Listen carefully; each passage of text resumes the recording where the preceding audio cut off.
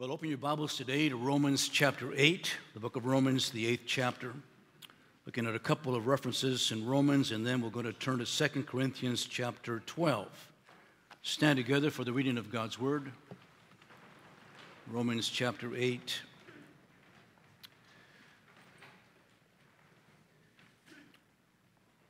God has been speaking to us from Romans 8, verses 16 and 17.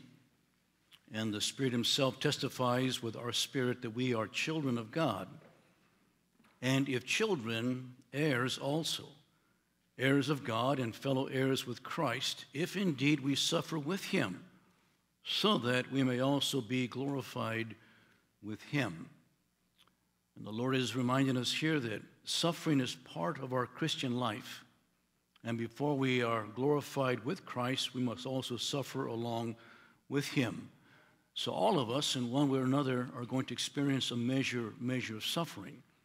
And the Apostle Paul then goes on to describe that. So we don't lose our confidence, lose our faith, lose our trust in God. He says, here's how I intend to help you. God intends to help us in our sufferings. Among the many, many things he describes here, we come to verse 28. The great Christian text. And we know that God causes all things to work together for good to those who love God, to those who are called according to his purpose. That special gem in the context, he says that all our sufferings, God uses them, God causes them to work together for what? For good. For everybody? No, for those that love God. For those that love God, for those that are called according to his purpose, for God's children, the ones that he just testified in chapter 8, verse 16, we are children of God. For you, God causes all things to work together for good. We saw last Sunday morning that he causes our difficulties, past and present, our difficulties past and present, to work together for good. This morning we're looking at 2 Corinthians chapter 12. How God causes our weaknesses to work together for good. Chapter 12 of 2 Corinthians. The Apostle Paul writes this testimony. He says, boasting is necessary, although it is not profitable, but I will go on to visions and revelations of the Lord. I know a man in Christ who 14 years ago, whether in body I do not know, or out of body, I do not know, God knows. Such a man was caught up to the third heaven. And I know how such a man, whether in the body or apart from the body, I do not know, God knows, was caught up into paradise and heard inexpressible words which a man is not permitted to speak. On behalf of such a man, I will boast. But on my own behalf, I will not boast, except in regard to my weaknesses. For if I do wish to boast, I will not be foolish, for I will be speaking the truth, but I refrain from this, so that no one will credit me with more than he sees in me or hears from me. Because of the surpassing greatness of the revelations, for this reason, to keep me from exalting myself, there was given me a thorn in the flesh, a messenger of Satan, to torment me, to keep me from exalting myself. Concerning this, I implored the Lord 3 times that it might leave me. And he said to me, my grace is sufficient for you, for power is perfected in weakness. Most gladly, therefore, I will rather boast about my weaknesses, so that the power of Christ may dwell in me. Therefore, I am well content with weaknesses, with insults, with distresses, with persecutions, with difficulties for Christ's sake. For when I am weak, then I am strong. Our Lord, thank you. Thank you for your word. Lord, I suppose this text applies to all of us here. We all are beset with many, many weaknesses. And we understand how you can take our weaknesses and make them work together for good for your children. So show us now from the life of Paul. Explain to us from the life of Paul how you can take our weaknesses, our sicknesses, our disabilities, all the things that hold us back in life, all our difficulties, and how they can work together for your glory and our good. We ask it for your sake, in Jesus' name, amen. You may be seated.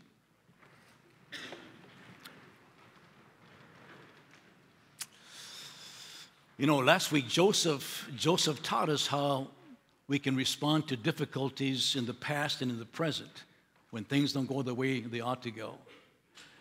We're asking the Apostle Paul now to help us understand our weaknesses. That means our sicknesses. When we receive the news that somehow we have an illness, or we encounter an illness, or you have a disability that perhaps you received from birth or along the way, a disability came your way, and you're asking God, why me? Or is it perhaps that in your personal life you sense a certain inadequacy, that somehow in yourself you feel that there is a great amount of inadequacy of which you have no answer for? And you're asking God, what about my inadequacies? What about my disabilities? What about my weaknesses? What about them? And God has an answer for us. There's an answer for us. It goes back to Romans 8:28, that God causes all things to work together for good, even these things. Now the Apostle Paul says, we know. And the only way Romans 8:28 can apply to your life is that you need to know. You need to know what it's stating here. You need to know, first of all, that God is good. That God will never do anything to you or anything that will come your way that doesn't come from his absolute goodness. Now, he can't say that. He can't say that for the wicked. The wicked are dealing with God's justice and God's righteousness. But God's people are always dealing with God's goodness. And so God is always going to be good to you. Understand also that God is almighty, that nothing is impossible with God. And so that God then can take, because of his goodness and his almightiness, can take whatever happens to you, and because he's good and because he's almighty, can take these things and work them out for your good. Only God can do that. Only God can do that. This is not fate. This is not simply a process. This is God working in your life and my life to cause all things to work together for good to those that love God. And so you need to know that. And the Apostle Paul here in his testimony recounts that, reminds us of that. That God is there for our weaknesses, for our illnesses, for our disabilities, for our inadequacies. And I suppose every one of us here in some ways fit in one of these categories. There are some exceptions to this, but eventually you'll make the list as well. And the source of these weaknesses, they come from all different sources. Obviously, the Apostle Paul reminded us that we live in a fallen world. Some are natural. We live in a fallen world. Imperfections are natural to this world. The curse brought about death, and the curse brought about imperfections. That nothing out there is absolutely perfect. Beautiful, yes, but not perfect. And that includes our lives. So all of us have in some way, some manner of imperfections in our life. Sometimes our weaknesses, our illnesses and issues, disabilities come as a result of sin. Sin comes in, and God warned the Israelites. He says, you need to follow my commandments and follow my laws and obey my word. Otherwise, all the diseases I placed on the Egyptians, I'm going to place upon you. And so the result of sin oftentimes are these weaknesses and these disabilities. Take a lesson from Samson. Samson was blind. They gouged his eyes out. Not because he was a righteous man, but because he was what? He was a sinner, rebelled against God, and God gouged his eyes out. And yet God was able to take even his blindness And in his life, turn it out for the glory of God and for the good of Samson. And so we see that sometimes it's God's election. Why was I born with this disability? Why was I born with this particular problem? Well, friends, sometimes God just elects this to happen for his own glory. You recall in John chapter 9, as they're walking down, they see this blind man who was blind from birth. And the disciples asked Jesus, Jesus, who sinned? His parents, or did he sin that he was born blind? And Jesus says, neither his parents sinned, nor did he sin. This is not a matter of sin, gentlemen. This is a matter of the glory of God. That God allowed him to be born blind for such a time as this, for the glory of God. And there are times when certain illnesses and certain issues that come into our life are the result of Satan's direct attack upon our lives. We see that here in Paul's case. We saw that earlier in Job's case. There are elect special cases where God allows Satan to inflict harm and weaknesses and illnesses upon certain people. But that's between God and Satan, and you and I are not always privileged to that. In Job's case, he was. In Paul's case, he also was. And so there are times like this, but God always sets limits. Satan doesn't have full reign upon our lives. Now, from Paul's testimony, and we could all give testimony as well, the effects of our weaknesses are great. We never want to minimize sickness, never want to minimize disabilities, never want to minimize inadequacies. Paul says this thorn in the flesh was given to me to torment me. It tormented me. It was a physical, emotional torment, painful. And you that have these disabilities know what I'm talking about. Paul said it was unrelenting. It didn't stop. It didn't stop. No matter what I did, it didn't stop. It just kept on, and kept on. There's no relief, no cure, no removal. And sometimes in our diseases, in our sicknesses, in our disabilities, there is no cure. There is no physical relief of our problem. And that is a given. It can also be very debilitating. It can hinder us. If we allow it, it can hinder us from accomplishing the purpose God has for us, and it holds us back. And how many people do we know like that are being held back by their weaknesses, whatever category they fall under? But I want us to see from Paul's life that God can take these weaknesses and work them out for our good. Paul is an example of Romans 8:28. And I'd like us to look at that, look at Paul's life. Because those of us here, all of us here, that are in this category, you have sicknesses, you have diseases, you know someone that might have these diseases.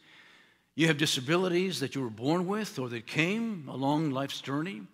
Or you have overwhelming inadequacies about your life. What can you do about them?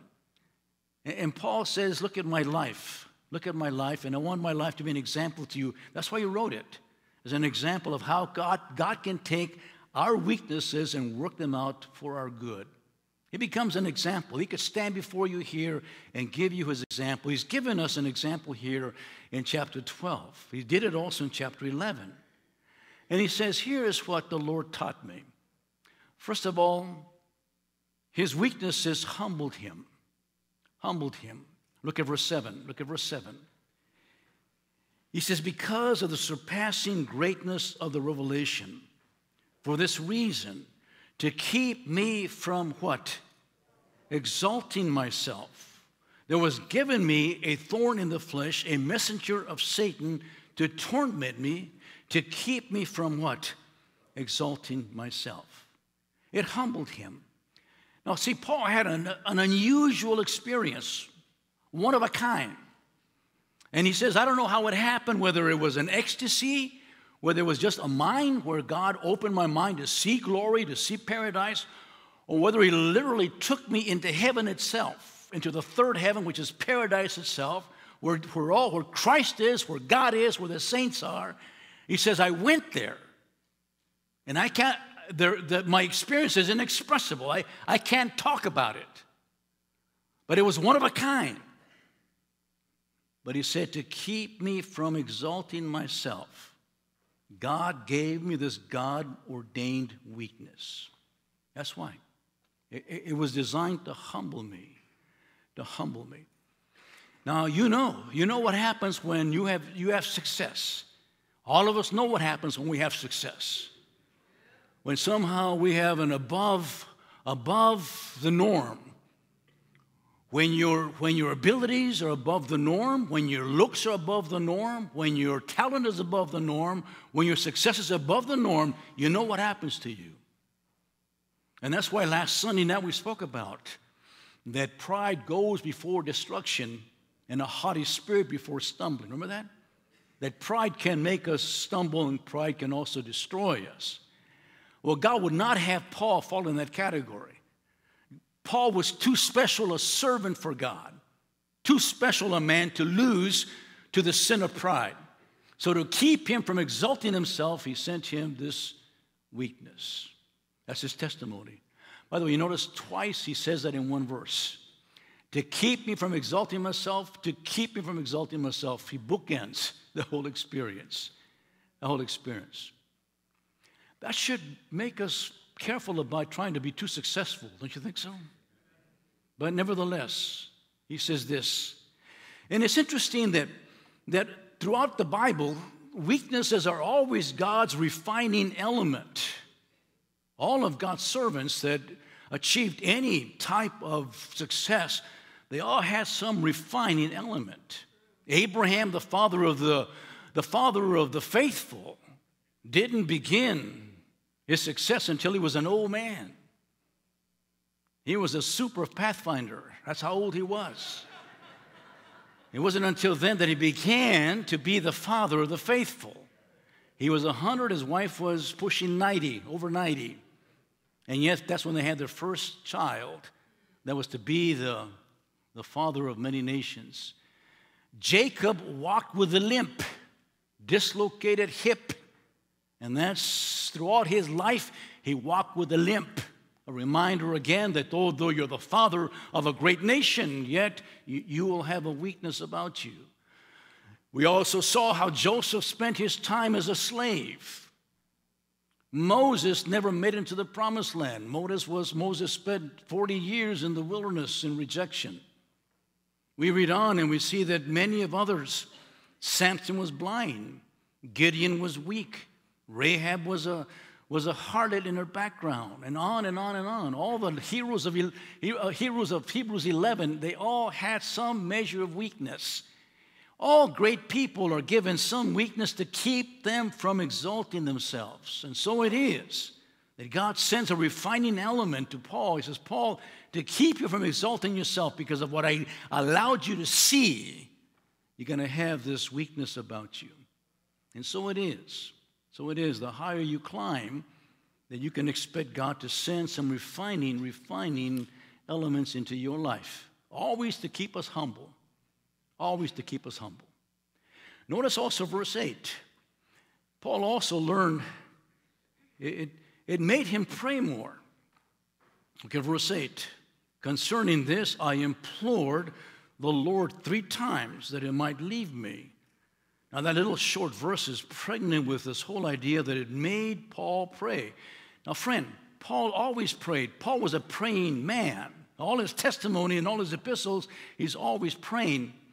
But somehow, his prayer life improved as a result of this weakness. It made him pray more. Made him pray more. He said, now, concerning this, the word this goes back to Satan's messenger. Satan is the messenger. Concerning this particular problem, the fact that this is not a usual disease, this was not a usual problem. By the way, we don't know what this was. The thorn in the flesh, we have no idea what it was. Some say it was a blindness that he had. He had a vision problem. It may be that he had a problem with his legs, illness of some type. We don't know what it is. Now, he wasn't married, so it wasn't his wife, okay? So lay that one to rest, all right? But what he does say, the source of my weakness, the source of my disease, this thorn in the flesh, is not natural. It's not sin. It's satanic. And so I had to turn to God. I turned to God.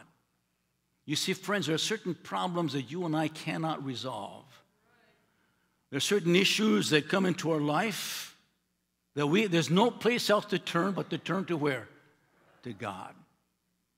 And that's our problem today, is that we have so many of our American citizens and even among believers that we don't turn to God in our weaknesses. We turn to other stuff. We have a huge drug epidemic because we're not turning to God. We have all these people turning to quacks to resolve their problems, whether they are medical quacks or psychological quacks, to resolve their problems, and they will never resolve their problems. We have people becoming overwhelmed with depression because they just do not turn to God. And Paul says, this made me turn to God. I turned to God for this because there's no way that I could ever resolve this problem. And then he said, I implored the Lord. I implored.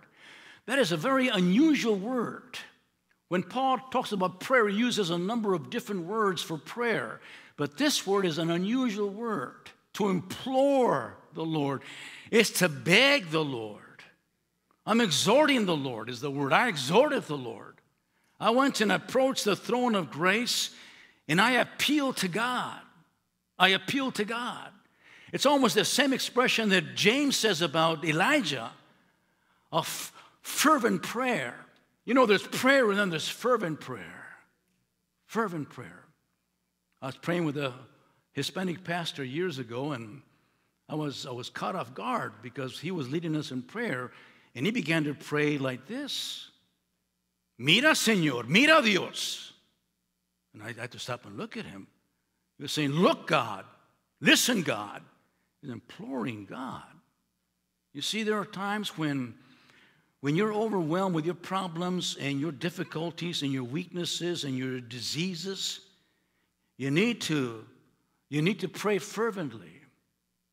You need to pray fervently, and Paul prayed fervently. I implored the Lord. I implored him how many times? 3 times. And by the word 3 doesn't mean like 1, 2, 3. The idea of 3 means I kept on unceasing prayer. Unceasing prayer. I prayed the same thing again and again and again. Just like Jesus in the Garden of Gethsemane prayed the same prayer 3 different times in earnestness. And so he prayed with earnestness, unceasing, beseeching God. Like the Lord taught us in Luke chapter 18, that we had always to pray and never to give up. Christians never give up on praying. We never close a book. We never just get up and say, you know, God, I've had it. We never do that. You see, even in our deepest problems, this sickness made Paul pray even more earnestly. And friend, sometimes that'll do to you. Your weaknesses, your disabilities, your diseases will make you a praying person. Didn't pray before, now you pray. Never turned to God before, now we do. Now we do. And so this is good for us, isn't it? That God causes all things to work together for what? Is praying good? Oh, absolutely. Praying is probably the best of all things. And so he prayed. He prayed. He made Paul pray. Now look at verse 9. It said that also it empowered him. And he said to me, and the Lord said to me, my grace is sufficient for you, for power is perfected in weakness. Let me ask you, did God answer his prayer? I'm asking you one more time, did God answer his prayer? Listen, friends, God always answers the prayers of his children. He always does. Now, he doesn't answer the prayer of the godless person. The Bible says that when the unrighteous prays, it is an abomination to God because he's presuming upon God. But God always hears the prayers of God's children. His ears are always attuned to you. It's like a mother and an infant, always listening, always listening. And so it is that whenever God's children pray, God hears. God hears your prayers, and He answers your prayers. Now, He doesn't answer what you ask for. It's always something, what? Better. Yeah, something better. Caught you off guard, didn't it? Better. He doesn't give you what you asked for, but He gives you something better in its place. And so Paul says, listen, so he said, and so he said to me. He said to me. Now, it's interesting that the word he has said to me. He has said to me, you know, we can watch television old school, black and white. Or we can watch television old school, just color television. Or you can watch television high definition. I mean, like really high definition. Where you can see you can see the hair on the guy's face. You can see the dimple or the pimple on the gal's face. You know what I'm saying? And when you read the text here, high definition, the word "and he said," the Greek puts a perfect tense here, which means I said it, it's firm, it'll always be there for you. I'm saying it to you, Paul, it is firm, and it'll always be there for you no matter what happens. That's what it says here. So it's when he said, and so God said to me, answered my prayer by giving me this great promise that it'll always be true. It'll always be true. That's what it says here. High definition. He says two things to him. First of all, he says what? My what? Grace is what? Sufficient for you. My grace is sufficient for you.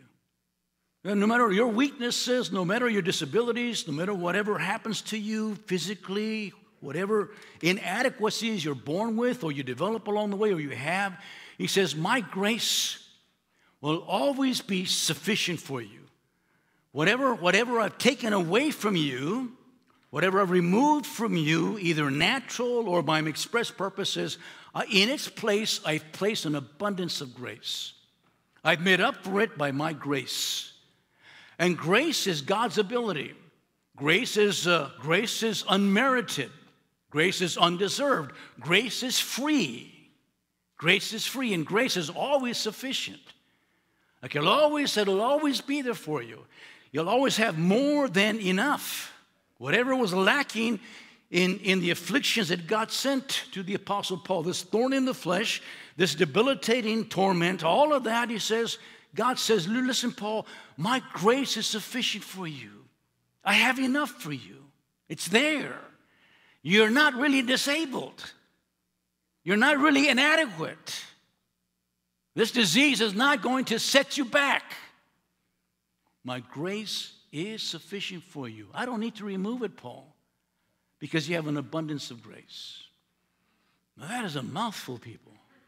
Is it not? That is a mouthful. That grace is sufficient for you. That's what he's saying. And then he adds something else. Not only is my grace sufficient for you, but he says also that power is perfected in what? In weakness. That power is perfected in weaknesses. Interesting. And that's what we want that in life. We want to have ability. We want to have potential. We want to have power. We want to be able to do all that God wants us to do. Isn't that? And he said, listen, Paul, the way you have it, the equation, the way that you see power is not the way I see power. The way you see ability is not the way I see ability. The way you think of developing strength in your life is not the way I look at developing strength in your life. My approach is this way, Paul, that through weaknesses, power is perfected. That your power is perfected by means of weaknesses. This is an incredible truth, people. This is that goes all against anything we'd ever think about. unless you stop and examine it, and it's so true. He says that it teaches us, when you look at your weaknesses, it teaches you to depend upon God's power. See, our problem, people, is that we are all, by nature, we become self-sufficient. We depend upon our own strength and our own abilities. Isn't that true? That's our problem. We don't need God. And we see America drifting away from God. You ever notice that? More and more drifting away from God. We're debating now removing the cross from a monument back east. A cross on a monument, someone's debating removing that. We're having to take that to the Supreme Court. What's that about? Like, where's God in this whole picture? Well, we don't need God anymore. We don't need God. Americans are self-sufficient, really. Look at you. Crippled in every respect. Do we need God or do we not? We need God. We need God, and God says, this is why I send you weaknesses. Why I send you these things. To teach you dependence upon God. To know that whatever strength, whatever power you need only comes from me.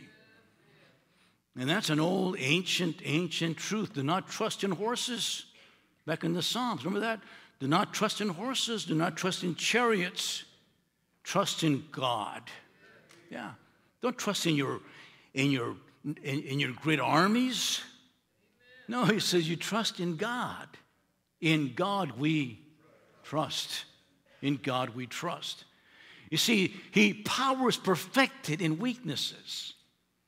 And if by any chance you're moving in that direction, if somehow I don't need God anymore, I don't need this and I don't need that, I don't need to depend upon God, then friend, I got news for you. If you're a child of God, you can expect there to be a visitation.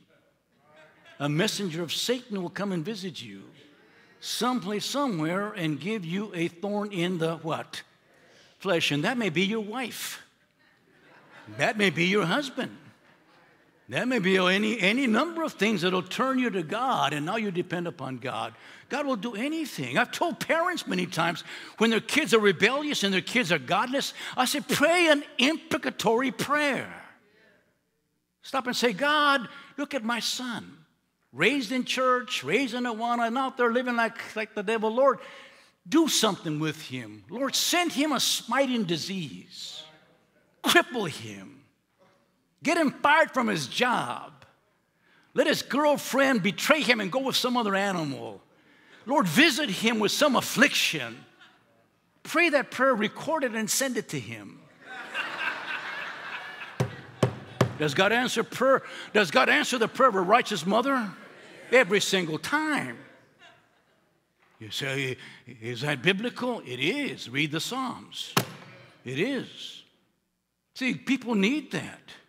People need, and God says power is perfected in weaknesses. Your weaknesses also draw out the strength that is already in us. We already have a measure of strength, we just don't utilize it. But our weaknesses, our disabilities, our inadequacies make us face these things and makes us do something with them. They're good for us. They do. They affect our lives so that we're able then to take hold of ourselves and do the best we can with what God has given us. You know, Rick Salas, you might enjoy this one. Rick runs the marathon. Did you run it last Saturday? He ran it last Saturday. What was your time last Saturday? 8 hours and 2 days. Yeah, no, he's... Friend, don't laugh. How far have you run? It took you 5 weeks to get here this morning. See? But Rick, I read about this man's blind. He ran the half marathon in 2 hours and 20 minutes. Half marathon. Blind people. Blind. What's your excuse? See, in other words, there's strength in us. There's strength in us. And our inadequacies, our weaknesses, our diseases, our sicknesses, just make us draw deep and utilize the strength that's already there that God has given us. Yes or no? And not sit around and be crybabies and give up on life. Just because I'm blind, I can't do anything. This man ran the marathon in 2 hours and 20 minutes. See, power is perfected in weaknesses. Our weaknesses gradually make us stronger and stronger and stronger through God's help. Our weaknesses raise the threshold of pain. They raise it and raise it and raise it. It's amazing. That's what it does. And so God wants us to be strong. We have a battle to fight. We have a life to live. We have the glory of God to display. And it can't be done by weak people. It can't be done by those that throw in the towel every time they hit a wall. It's got to be done by stronger people. And so God prepares strong people by giving them these kinds of issues and these kinds of problems. All designed to increase our faith. Power is perfected in weaknesses. And so the reason why you have what you have today is that God is building a strong person in you.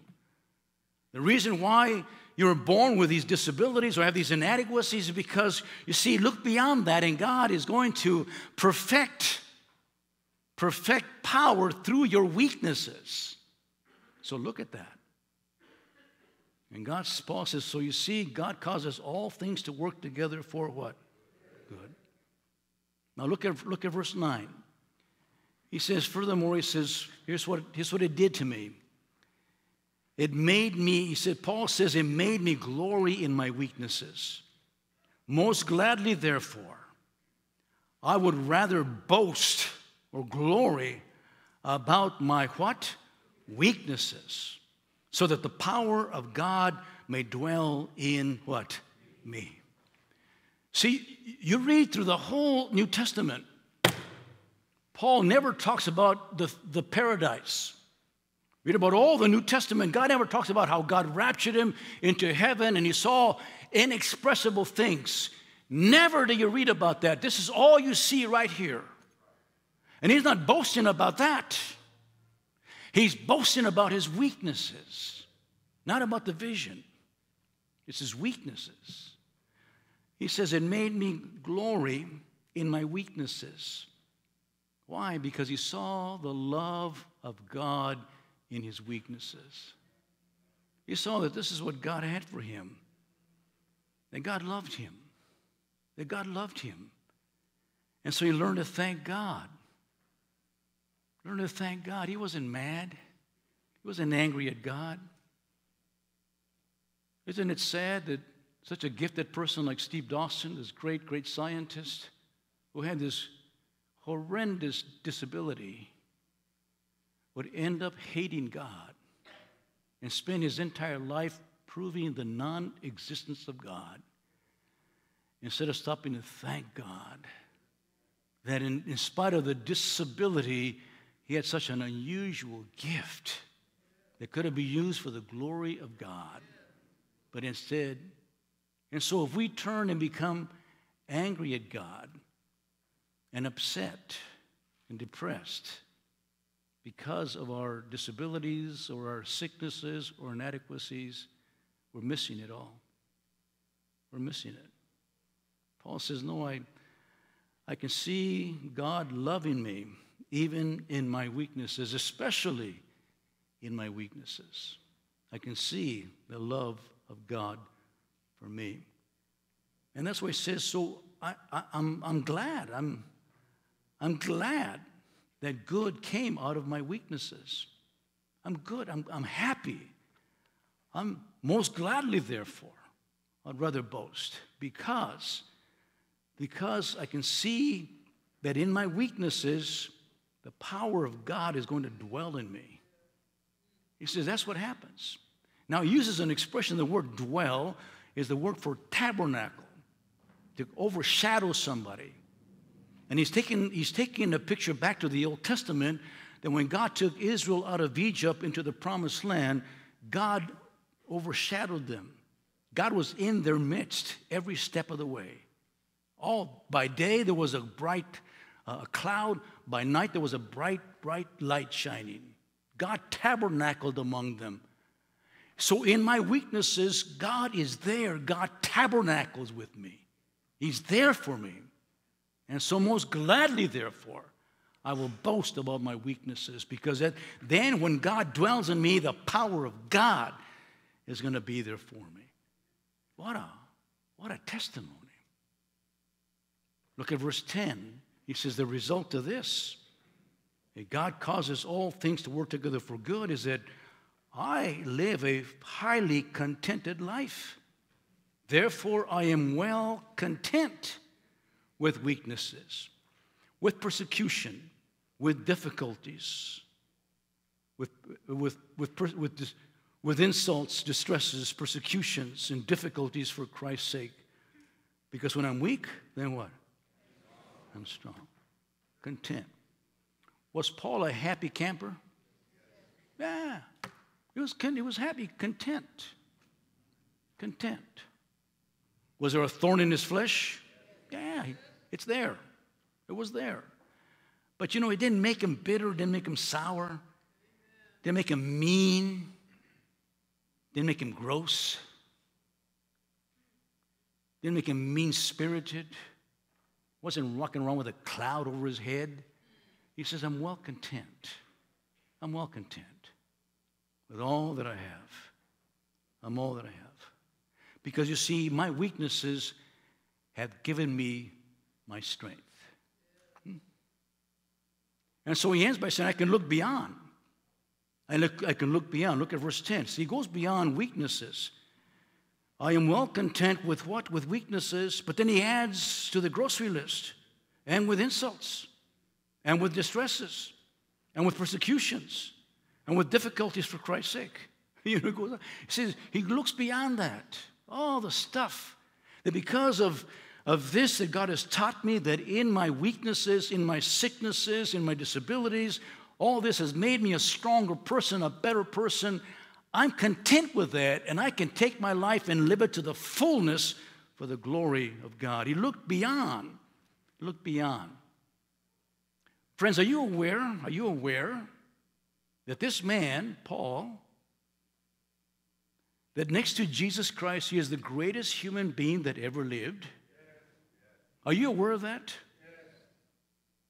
That next to the Lord Jesus Christ, there's no other human being that has had a greater impact upon this world than the Apostle Paul.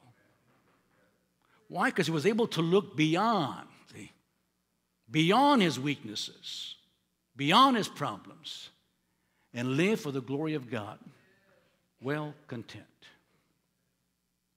Well content. Now, you may be saying beneath your breath, yeah, easy for you to say, Montoya. Easy for you to say. You have no disabilities. You have no illnesses. You look at me. And you know, friend, I suppose you're right. Maybe you are right. But I'm not asking you to compare yourself to me. I'm asking you to compare yourself to Paul.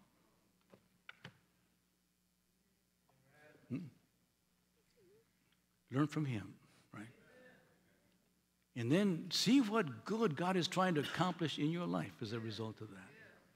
Yes or no? Yeah. See what perspective is. God can cause all things to work together for good to those that love God. I want you to be honest with me now this morning. Anybody here have a sickness or a disability or an inadequacy that you've been wrestling now for most of your life? Would you raise your hand and just be honest? Okay. Yeah. A lot of us, huh? A lot of us. Which is most of us. Isn't that great? Now we know why. Now we know why. Wow. Now we know why. Now we know why it all works out the way it should be, all for the glory of God. Our good and the glory of God. That's what it is. So look for that. And let that be what governs your life and changes your life and makes you a sweet person, a contented person. A contented person. I was preaching in Temecula a few weeks ago, and I walked in, and wow, there was another guy there with a birthmark on his forehead. I said, whoa, I finally found you, Yeah. Maybe to you it's nothing. For me, it was a disability to go through life like that. I've been blind for a long time. The disability. They can work with it, but it's still there. I shouldn't be preaching because there's a high degree of inadequacy. But see, it doesn't matter because God takes weaknesses and you have to depend upon Him. Yes or no? Yeah. And so God can cause all things to work together for what? And then I have the toughest job in the world, to pastor you. No, not really. Not really. You're a joy. Most of you are joy. You're a joy. Romans 8:28. For we know, finish it, God causes all things. Isn't that neat? If you're going, you need to go back and look at that verse, all right? And make that your verse. Next Sunday, we're going to see another way that God uses something else for our good. Lord, thank you so much for this morning. Thank you for speaking to us, for reminding